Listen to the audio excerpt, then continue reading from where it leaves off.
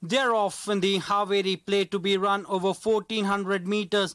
Not a good beginning for March to Victory on settling down. It's Turf Legend being overtaken on the outside by Contributor. It's Turf Legend about 3 parts in front of Contributor. Settled in third spot is Garrison on the outside making some improvement. There is March to Victory. In the center we have Goldfield. Nicely settled in the 6th position. In the center is Recall of You. Make My Way comes in next, another 2.5 lengths behind. Improving at the stage is Watson. Lover is another length and 3/4 away. For the back in the field, holding the running rail is Rising Sun. Star of the Year comes in next, and Sigara as the back marker.